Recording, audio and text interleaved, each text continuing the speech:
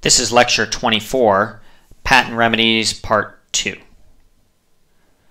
The agenda for the lecture is relatively straightforward. We're going to spend the bulk of the lecture discussing the concept of damages in the patent law, and then a little bit at the end about other aspects of damages that are relevant and important, which are willful infringement issues and whether or not attorney's fees can be awarded in certain circumstances.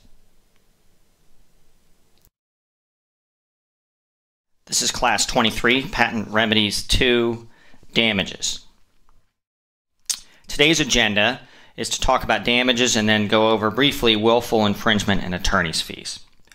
So patent damages is, as I've mentioned I think a few times in the course, a difficult and complicated topic. And in fact, in terms of the way that it works in litigation, is that patent damages ends up almost always being, in a sense, a separate trial. What most district court judges do, although it varies some, is have a full trial on infringement and validity, determining whether there's liability for patent infringement, whether that exists. And if it does, then have a separate hearing, usually with the same jury, but not always. Sometimes the judge does damages when the jury does infringement, but in any event, a separate proceeding that deals specifically with the issues surrounding damages. And I think you'll understand why after we go through this a little bit and indeed work through the class exercise. So patent damages is established by 35 U.S.C. Section 284. And 284 basically says, upon finding for the claimant, the court shall award the claimant damages adequate to compensate for the infringement, right? And so that's the key there, adequate to compensate. That's the standard for how much damages are supposed to be awarded. But in no event less than a reasonable royalty for the use made of the invention by the infringer, together with any interest and costs. When the damages are not found by the jury, the court shall assess them. In either event, the court may increase the damages up to 3 times the amount found or assessed. Increased damages shall not apply provisional rights. So that's a different issue, and the court may receive expert testimony, right? So the key highlights here, right? So at the end of the day, you need to have damages that are adequate to compensate for infringement. What that basically means is that the purpose of damages in the patent context is to put the patentee in the position that she would have been in absent the infringement by the infringer. Okay, so that's the standard, and you'll note that what the court says here is that in no event can you award less than a reasonable royalty. So we'll talk about what that means in a moment, but that sets, in a sense, a floor for how much money can be awarded. You cannot award less than a reasonable royalty for the use of the patented invention. And then the other highlighted part is what we'll talk about right at the end of class here, which is the issue of willful infringement and treble damages, right? So obviously tripling damages is an extremely powerful weapon and matters a lot in many cases. And so willful infringement, which is what triggers typically a finding of treble damages, is a thing that's going to be attempted to be avoided by any potential patent infringer. And as you'll see, the Federal Circuit has changed over the last decade or so some of the standards for willful infringement, made it a little harder to get treble damages because you can imagine how the damages tend to add up quite quickly. And again, the court may receive expert testimony, and in fact, as a practical matter, courts almost always will receive expert testimony. A lot of patent damages is very heavy on economics for reasons that we'll see in a moment. So here's the basic overview, right? The preferred method, preferred from the sense of the patentee, and frankly preferred in the sense that that's what the statute would mandate here, is that you get a calculation of damages based on lost profits, right? And why? Well, because that comes the closest, that method comes the closest to putting the patentee in the position that she would have been in absent infringement. right? Lost profits. So what we are basically saying when we're talking about lost profits is, let's think about what profits the patentee would have made had infringement not occurred, and we will award those to the patentee, right? So really trying the best we can to put the patentee in the position that she would have been in absent infringement, right? However, lost profits cannot always be shown. Variety of reasons, and we'll talk about those, but lost profits can be difficult to show, and if you can't show lost profits, it doesn't mean that you don't get any money, right? In many sort of civil litigation contexts, if you can't show your actual damages, if you can't show precisely how much money you would have that you lost as the result of the harm done to you, you don't get any money. But not in the patent context. In the patent context, at the minimum, you get a reasonable royalty, right? So meaning that there's going to be some payment, and that payment will be based on a royalty basis for whatever the infringer sold, did, provided services for, etc. Right?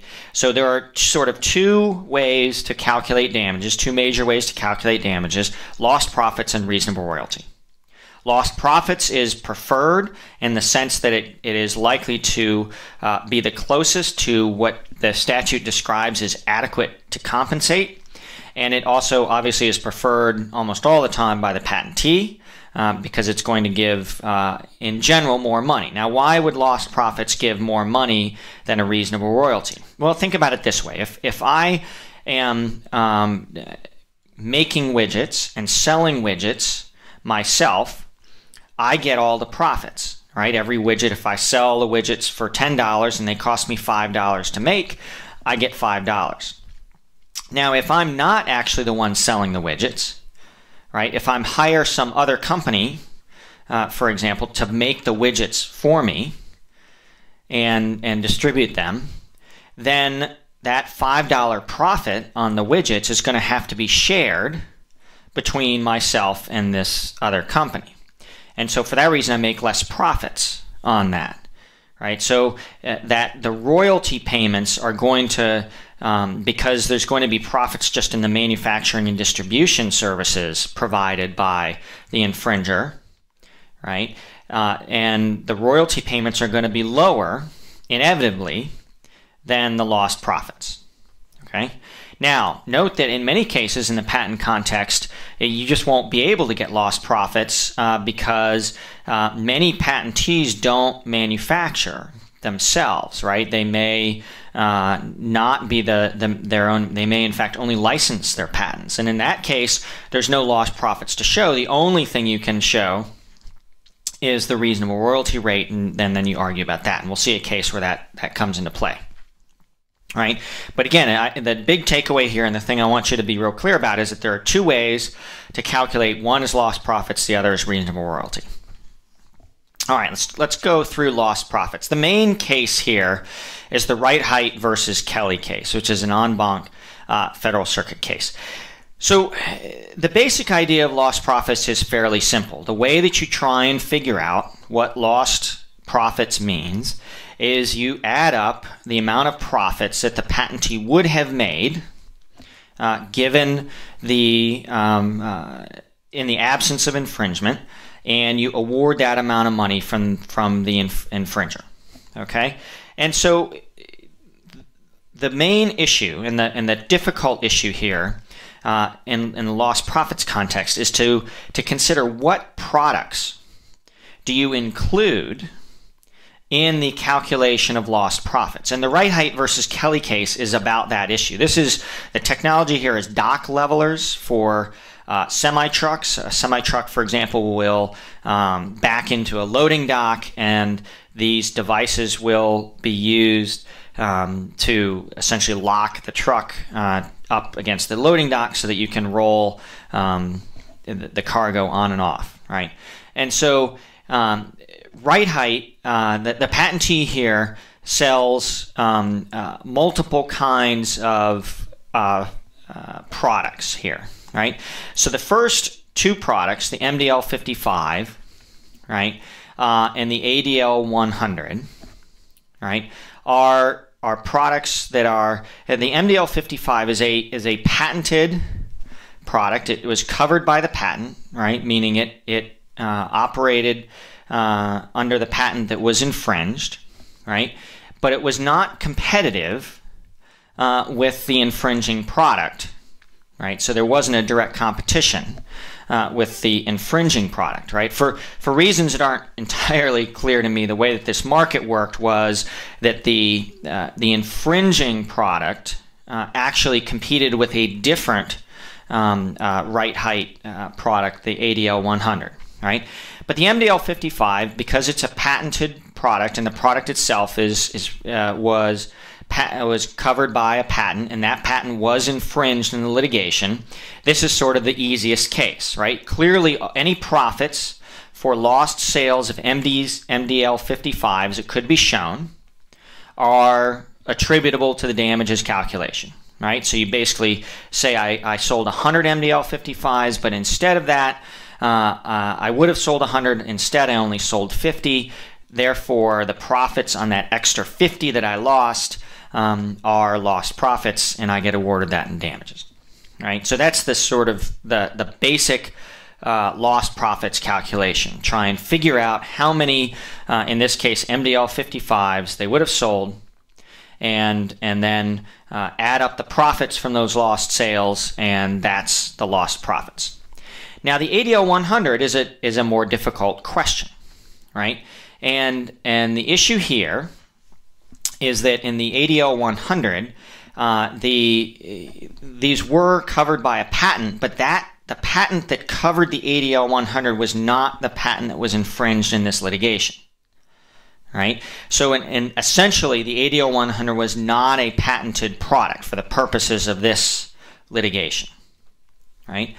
Nonetheless, this product competed directly with the product that was found to infringe, right? And so what right height says is, well, I should get lost sales, all my lost profits from the ADL 100s, because in the absence of infringement,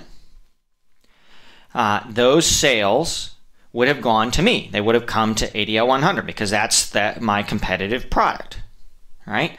And that's and for that reason, the court agrees and says, even though the ADL 100 was not actually covered by the patent in issue, it is nonetheless suitable to be included in the lost profits analysis because in the absence of the infringement, it was foreseeable that more ADL 100s would have been sold. And as long as right height can prove to a jury that give enough evidence of how many of the ADL 100s were sold, then whatever it can prove is going to be included in the lost profits analysis. Now, there's a third product at issue here, which are the dock levelers, right? And the dock levelers are simply basically they appear to be sort of ramps that connect the trucks with the loading docks. And they are not patented, right? These are apparently older technology, not patented, widely used. What they are, however, is a complementary good, meaning if you order an MDL 55 or an ADL 100, or actually I think these things come in pairs. So if you order a pair of these, you almost always also order the dock levelers as well. But they aren't patented, not covered by any of the patents in issue here, and they're just a complementary good. Here, the court says, no, those cannot be included, even though they're complementary goods, right? They are too far, it was not foreseeable, right? It was not the proximate cause of the infringement that any lost sales of the dock levelers happened, okay?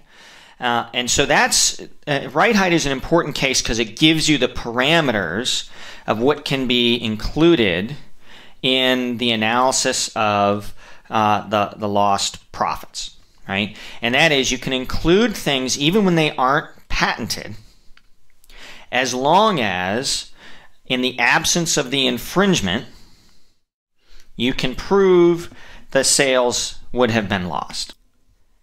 The important thing here to understand where this line is between what can be included in the lost profits analysis and what can't be, I think is shown on the discussion in Right Height, page 793, about halfway down. Right? What the argument here was, is it a simple but-for test? Right? Meaning, can you look at every single possible consequence of the infringement and say, hey, that's lost. That's a lost sale. Right? I mean, so for example, let's say that Right Height also, as a part of these sales of some of these products, they offered other services such as repair services or a ongoing warranty or something like that. Can Right Height say, well, we would have, but for the infringement, sold some additional amount of these additional services, even though they have nothing to do with the patent and indeed are not covered by any patent at all. They are still in a but-for sense, but for the infringement, we would have been able to sell these things, right? And so that's the argument. What the court says in Right Height is that it's not simply but for. Right? It has to be, I think the best way of describing it is a proximate cause, right? That really the infringement has to be, almost in a tort sense, the proximate cause of the lost sales. And that is the reason that the ADL 100s can be included, whereas the dock levelers cannot, right? Because although it's almost certain that but for the infringement, Right Height would have sold additional dock levelers, right? It was not the infringement. It's not close enough. The proximate cause, the infringement was not the proximate cause of the lost sales of the dock levelers in the sense that it was, a natural or inevitable consequence, right? Whereas the ADL 100s, even though they're not a patented product, because they competed directly, because they are a directly competitive product, then clearly any sales the fact that the infringer was selling impacted the sales of the ADL 100 in a very direct sense, right? So that's what the court is getting at there at page 793, where they say judicial limitations on damages, either for certain classes of plaintiffs or certain types of injuries, have imposed in terms of proximate cause or foreseeability. Such labels have been judicial tools used to limit legal responsibility for the consequences that are too remote to justify compensation. The general principles expressed in the common law tell us the question of legal compensability is one to be determined on the facts of each case upon mixed considerations of logic, common sense, justice, policy, and precedent. Right? So what they say, and we believe that under Section 284, the balance between full compensation, which is the meaning that the Supreme Court has attributed to the statute, and the reasonable limits of liability encompassed by general principles of law, can best be viewed in terms of reasonable, objective foreseeability. If a particular injury was or should have been reasonably foreseeable by an infringing competitor in the relevant market, broadly defined, that injury is compensable absent a persuasive reason to the contrary. Here, Right Height's lost sales of the ADL 100, a product that directly competed with the infringing product, were reasonably foreseeable. Being responsible, we agree with that conclusion. Being responsible for lost sales of a competitive product is surely foreseeable. Such losses constitute the full compensation set forth for Congress. So that's the line that Right Height draws, is this reasonable, objective foreseeability. Okay, and obviously that's open to some interpretation, and there's usually, in many cases, a fair amount of litigation about what constitutes foreseeable consequences of infringement. And it's not the same. And again, you can see from the court's language, this is almost a case-by-case basis. So how do you determine lost profits? Well, you have to show, as part of your evidentiary showing, and again, remember that the patentee bears the burden of proof here.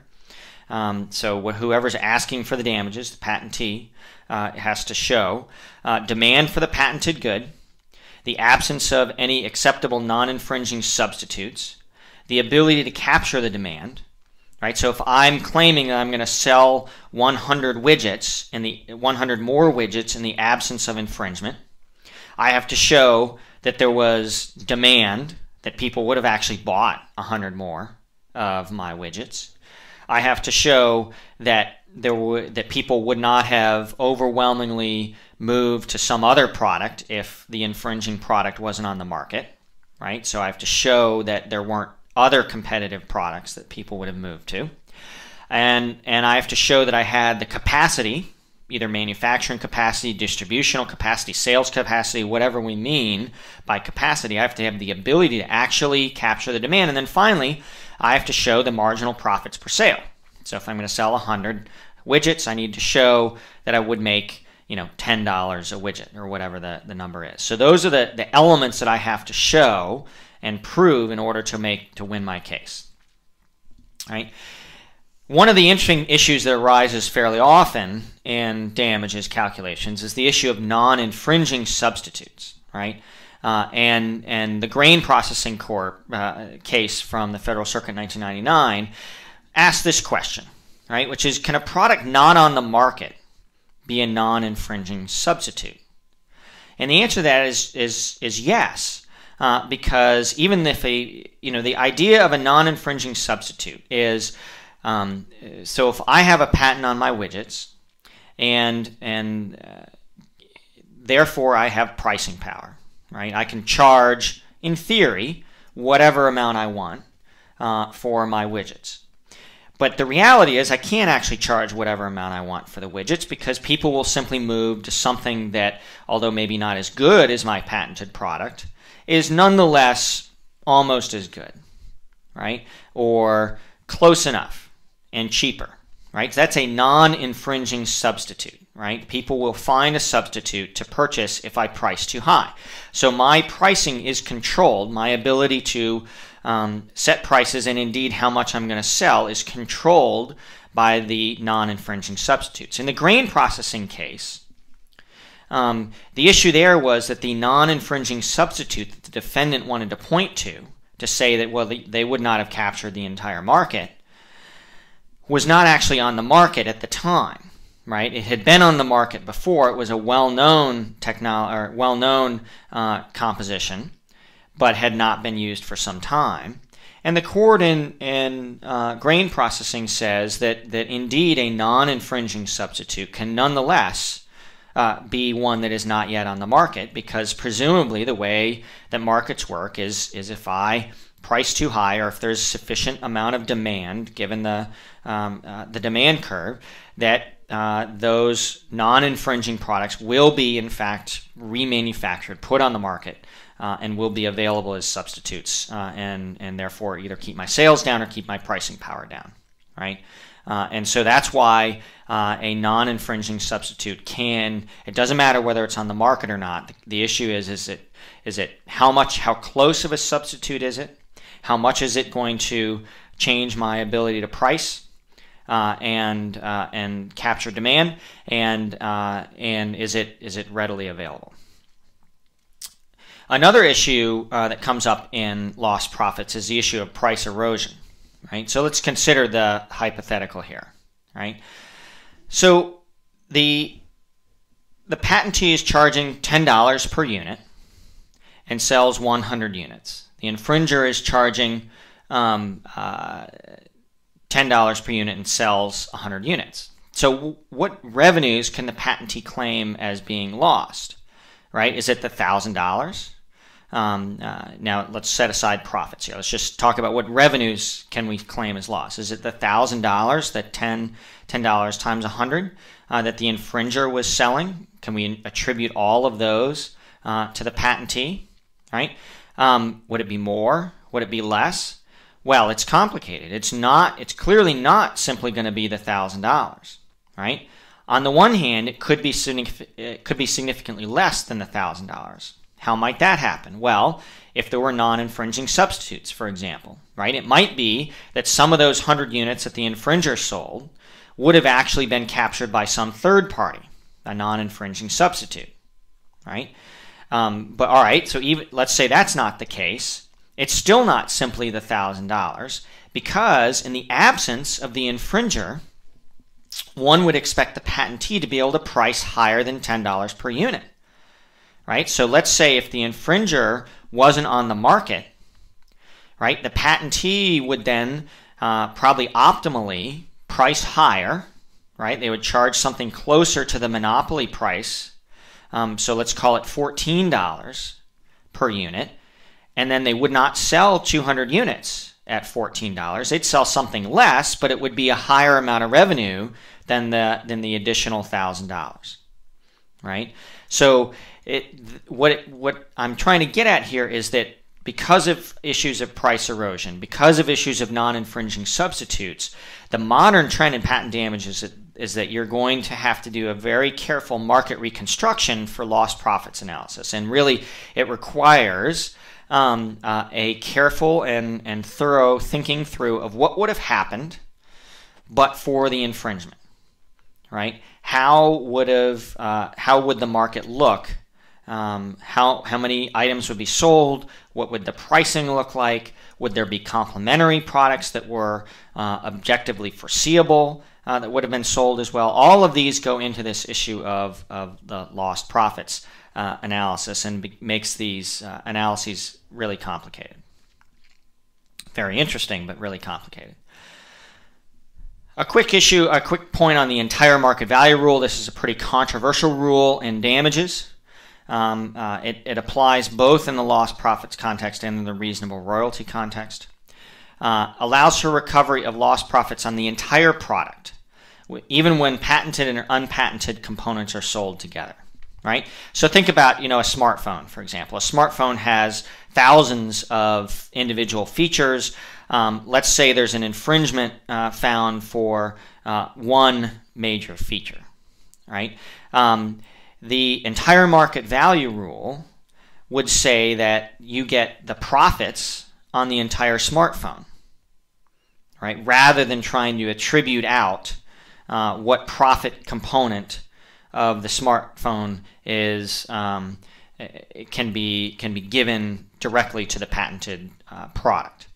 So that's means that's of course a very good rule for the patentee, right? Because it allows for a much larger base of lost profits analysis. It's also much simpler to evaluate. And part of the reason that the courts have used this rule is that trying to figure out, for example, in the smartphone context, let's say, thinking about one of Apple's patents on the momentum scrolling for the iPhone, where you slide your finger and the scrolling continues even after you lift your finger, is that, what is the amount of the profits on each iPhone that is attributable to that feature? Well, that's a very, very difficult question, and frankly, probably not one that's really answerable. You could, in theory, ask consumers what they were, what types of the features they were looking for, but really, at the end of the day, it's probably not an answerable question, and so the Federal Circuit has adopted, in many cases, this entire market value rule, which would say, well, if you've infringed, then the entire profits of the iPhone are what we would call lost profits. Right? And so it makes sense in the sense that it does fully compensate. And the argument is that, if you include an important feature, if you include a feature that's patented, you would not have sold the same product. The product would be different, right? The iPhone would not be the iPhone without that particular product.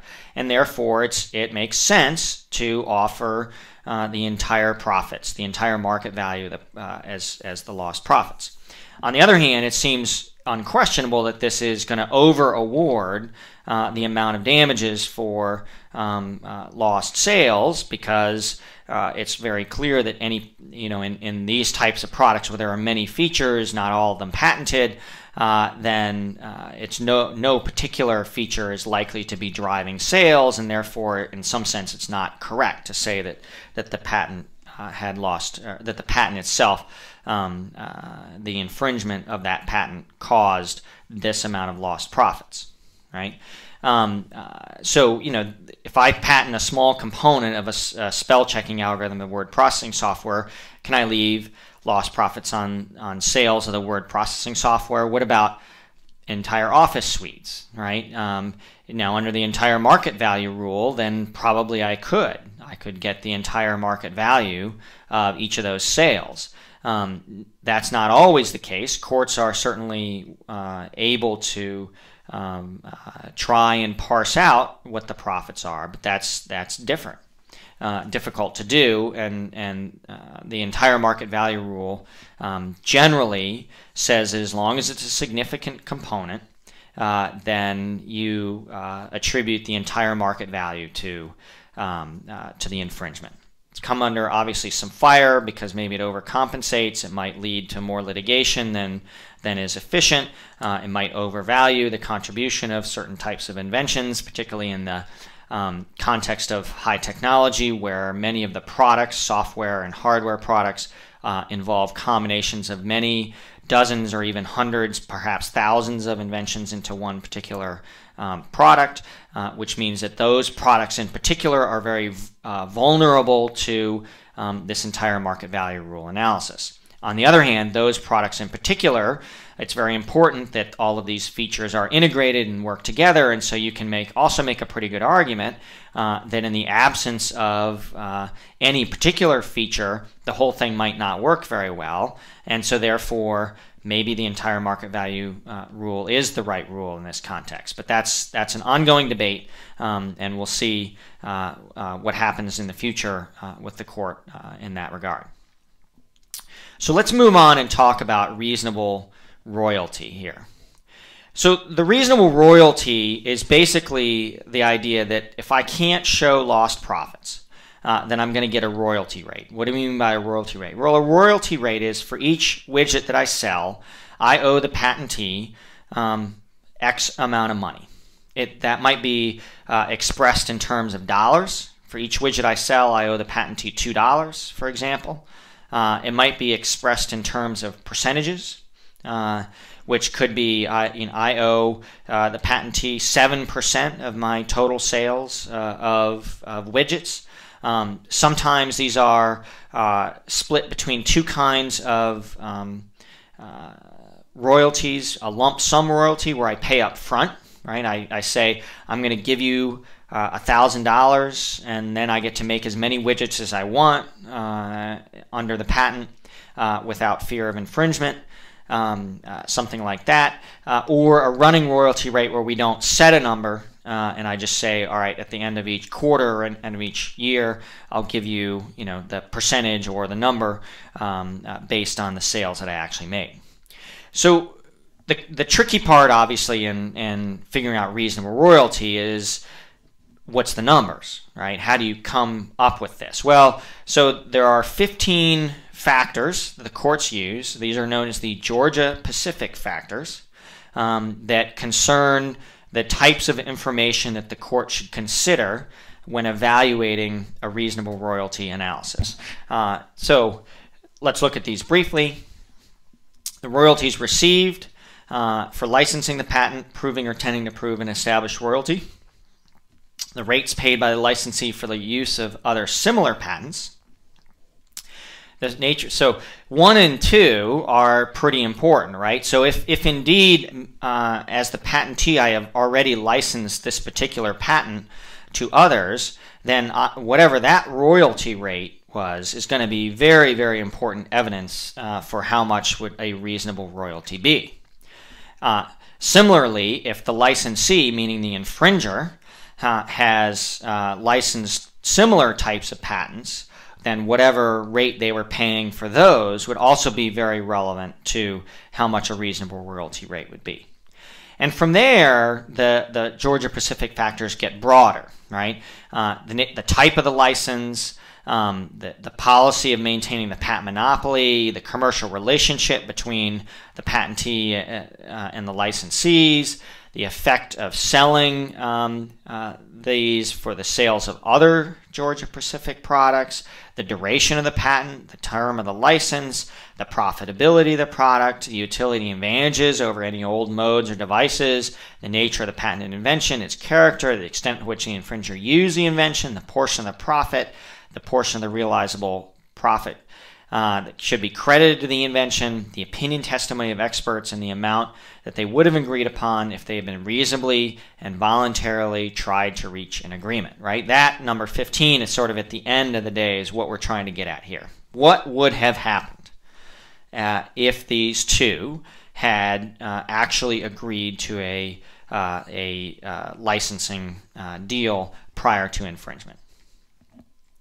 So the Trio process case is an interesting one, and so a few questions here, right? This is about furnaces, and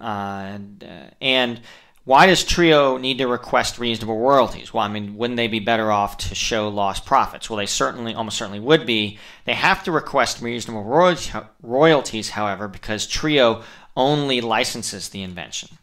Trio does not actually manufacture the invention and only licenses it to other manufacturers, so there's no lost profits on lost sales that can be shown, right? Instead, the only thing that Trio can show is that the licenses that there is a royalty rate that would have been attributable to these sales that Trio should receive. So how do you determine the reasonable royalty? And so the issue is, how do you determine the reasonable royalty? Well, the Georgia Pacific factors, right? And these end up being essentially gather all the information you can, all through those factors, get as much evidence on the record as you can as the patentee. The infringer obviously is going to counter with evidence of his or her own, describing how the reasonable royalty would be lower, and then you determine a royalty sale, right? So the Trio case is an interesting one for particular reasons, which is, so first of all, Trio sells furnaces as part as well, and so the license is part of the furnace sale. Shouldn't they get more than the $2,600 a year that the court awards, because it almost certainly discounted the licenses to this process? And so that's one question for what the reasonable royalty should be is, what we know is what Trio typically sells these licenses for to others. However, it's not clear that number, which is what number this $2,600 a year, which is the number the court awards, it's not clear that is actually the number that Trio would have agreed to if Goldstein's sons had come to them and requested a license, right? So for that reason, the $2,600 per might be low, because there might have been other reasons that Trio would have discounted the number, right? So the other thing that the Trio case points out is, as a matter of policy, shouldn't we say that the reasonable royalty should almost always be higher than what the infringer would have actually paid, right? I mean, if what Goldstein ends up paying here is $2,600, right, then that's the amount that apparently Goldstein could have paid if that company had simply taken the license at the outset, right? Which, in some sense, is correct in the sense that it's the reasonable royalty. On the other hand, think about what incentive structure this creates, right? Doesn't this then create an incentive for potential infringers to simply not take licenses and instead practice the invention, infringe, go through litigation, because of course you might win litigation. There's some probability, zero probability that you would either not be infringing for some reason, or the patent would be invalid, or that the patentee would simply not have the resources or the interest in continuing to sue and settle for something lower. If at the end of the day what the damages are simply what you would have paid anyway, then there's a pretty strong incentive to not take licenses, right? And so it might be that this case is not only somewhat unfair to Trio, but also bad policy, because it might create bad incentives, right? And you can see this. The court has said this before in various cases, including the Panduit case, which is the setting of reasonable royalty after infringement, cannot be treated, as it was here, as the equivalent of ordinary royalty negotiations among truly willing patent owners and licensees. That's a pretense that infringement never happened.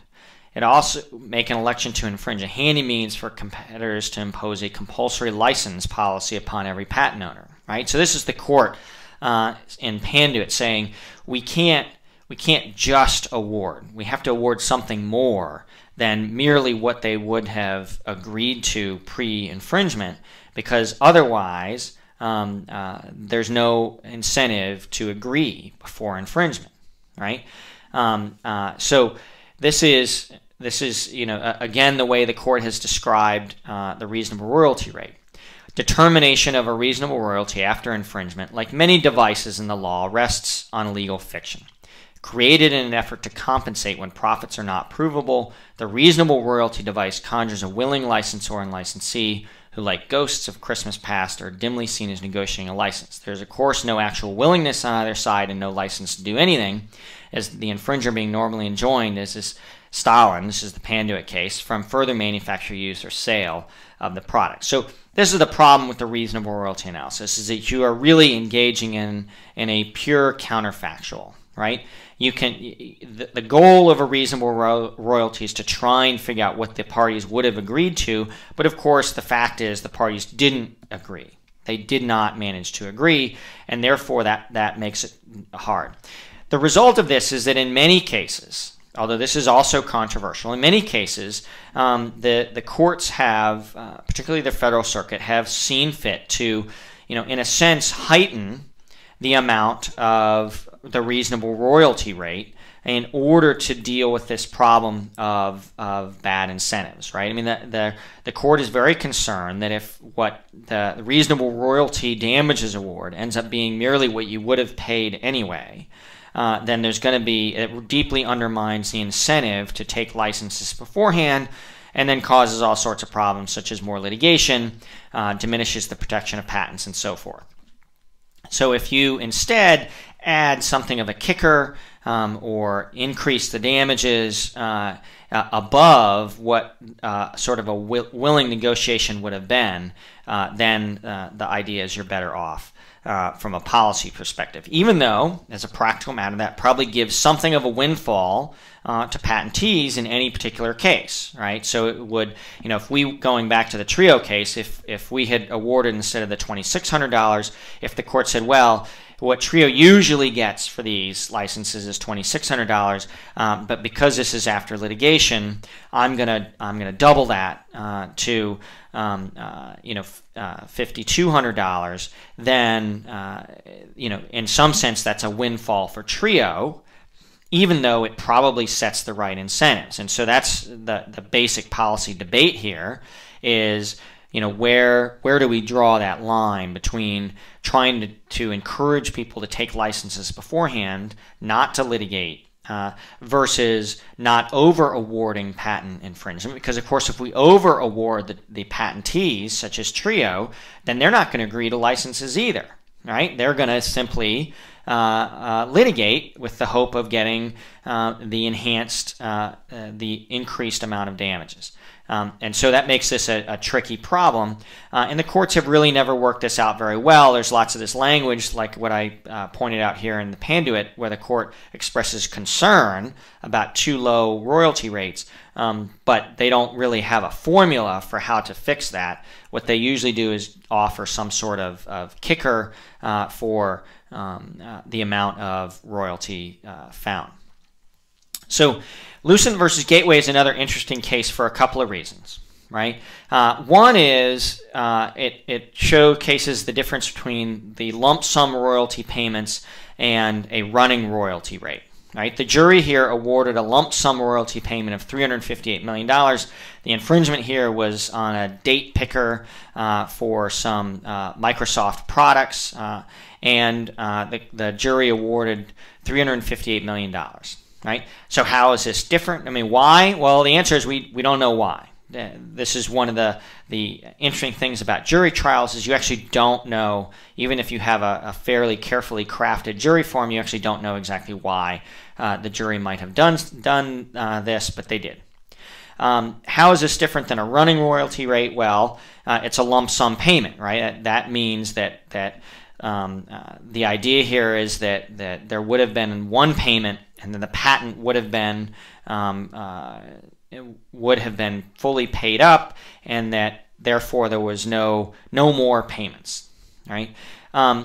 What the court is saying here is that in order to show lump sum payments, you have to show the information the evidence that would underlie the calculation of such payments, right? And so necessarily, if you're going to have a lump sum royalty payment, the parties must have had in mind some quantity of sales that was likely to occur, and so therefore there needs to be evidence about what the parties thought was the likely quantity of sales. Similarly, there has to be some evidence of what the parties thought about sort of the term of the license and other aspects of a lump sum payment. And here the court says there's simply no evidence on the record for how the jury actually calculated this other than pure guesswork and speculation, right? And in fact, the court seems to think that this was very high because the award was about 8% of the total revenues for the products, which the court says seems extremely high given that this was a fairly minor feature, simply a date picker application inside a much larger program. So the court says that there's nowhere near enough evidence to support the jury's determination for the $358 million lump sum payment. There were other royalty payments, lump sum royalty payments in evidence. A lot of them were not particularly similar. Some of them were similar, but the ones that were most similar were significantly lower. And so basically the court says, send this case back. We think the payment, if it's lump sum, should be substantially lower, and indeed there needs to be actual evidence presented for how a lump sum payment might be calculated. The other issue in Lucent versus Gateway is this entire market value rule, right, where the court says here, where there's a minor feature, right, they describe this date picker application as a fairly minor feature, then you can't base your royalty upon the entire market value of the products. Now, what value of the products you're supposed to use is, of course, tricky, as I talked about earlier with respect to the entire market value rule.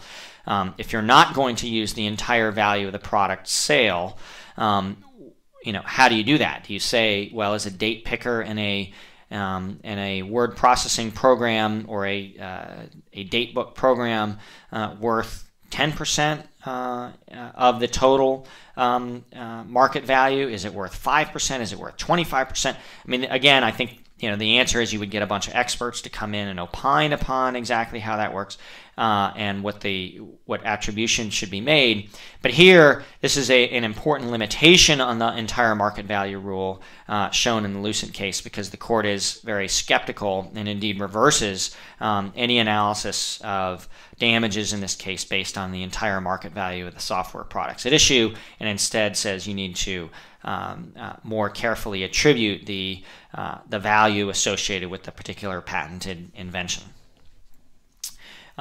So that's the Lucent versus Gateway case. So let's finish up here with a brief discussion of willful infringement and attorney's fees. So first, attorney's fees and courts costs.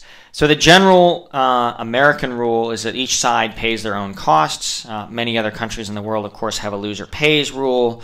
But in the U.S., we generally think that win or lose, you pay your own costs. In what are called exceptional cases, the loser may be required to pay some fees and costs. These can occur in two cases in the patent context, usually willful infringement or what is known as vexatious litigation, perhaps basically bad behavior during the litigation process, right? Making repeated and unwarranted discovery requests, not being timely repeatedly, things like that, that can often cause judges to award fees and costs.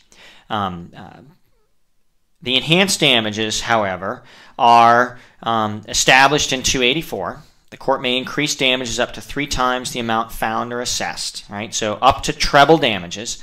And when willful infringement is found, courts will almost always grant the treble damages, right? So willful infringement has 2 prongs, right? One is some notice that you're infringing, some actual notice that you are likely to infringe, and second, then the failure to exercise a level of due care for whether or not you infringe. And how can you show your due care, right?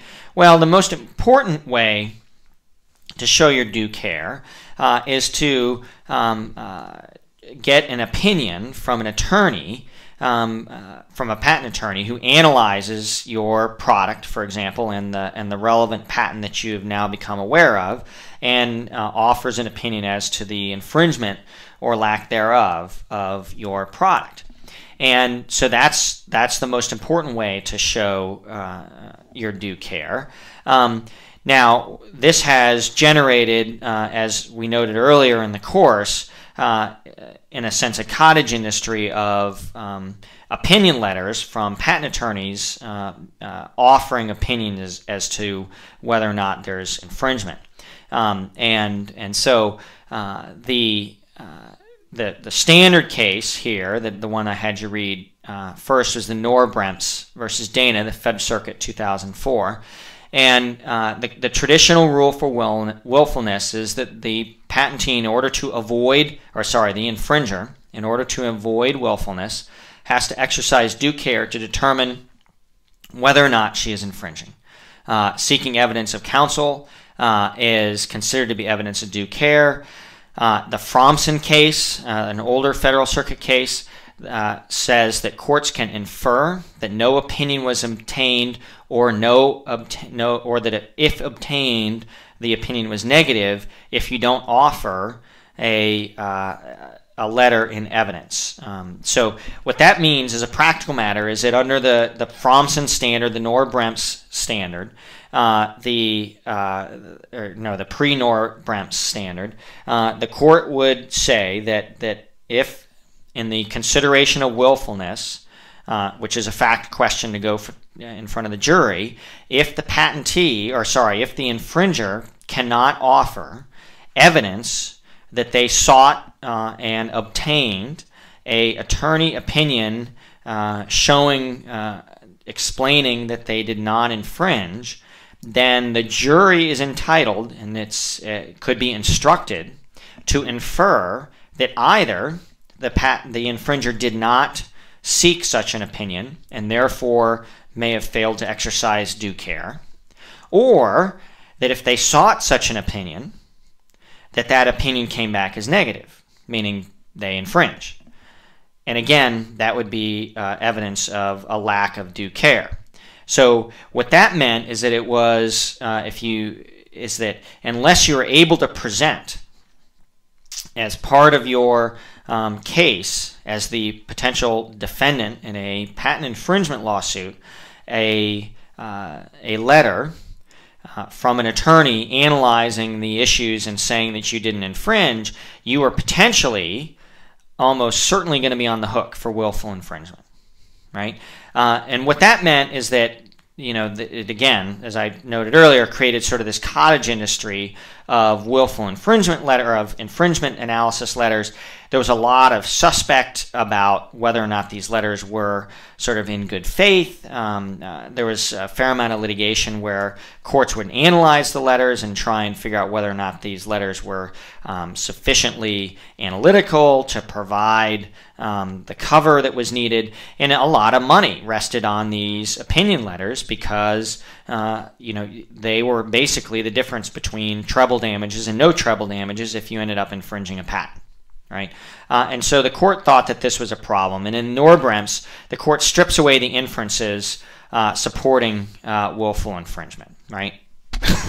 What this means is that there are no inferences. That you can't instruct the jury. You can't draw inferences either way. Right. If you say that any communications with your lawyer respecting whether or not you infringe is attorney-client privileged, then you can't then infer either that there was no opinion letter sought, or that if it was sought that it was negative. There's just no inference and no adverse inference. If you just say, no, I didn't seek an opinion, that is not intended to, that it cannot be an adverse inference with respect to your exercising of due care. Right? And then the court follows that up 3 years later in the Seagate case, right, which raises the bar for willfulness. Instead of a requirement that you affirmatively, as the potential infringer, affirmatively exercise due care, instead now, in order to find willfulness, the patentee has to show that the infringer acted with reckless disregard for the consequences. Right? So this raises the bar very significantly. Right? What the court says they mean by reckless is that there's acting in the face of an unjustifiably high risk. Right? Therefore, willful infringement now, in the post-Seagate world, says that the infringer acted, is according to the following standard: the infringer acted despite an objectively high likelihood that its actions constituted infringement of a valid patent. That's a much higher standard than the pre-Nor-Bremse case, right, where the infringer was required to exercise due care to determine whether or not she is infringing. Right? Note the difference between the pre-Nor-Bremse Fromsen standard and the Seagate standard, which is now the infringer, in order to be found to be willfully infringing, acted despite an objectively high likelihood that its actions constitute infringement of a valid patent. Okay, so that is the post-Seagate willful infringement issues are that the state of mind of the infringer is not relevant. Right? It used to be that you had to think about due care. Were they being careful? Were they trying to avoid infringement? Here, what matters is objective high likelihood that its actions constitute infringement. Right? It must show the infringer knew or should have known of the high risk of infringement. That raises the standard for willful infringement. It doesn't eliminate it entirely, but it definitely reduces quite dramatically the incidence of willful infringement in patent litigation that would have occurred. And you combine that together with the Nor-Bremse issue of stripping away any inferences related to opinion of counsel, and now you're getting to the point where willfulness is becoming pretty rare, whereas in the pre-2000s it was actually fairly common in the patent litigation context to find willfulness.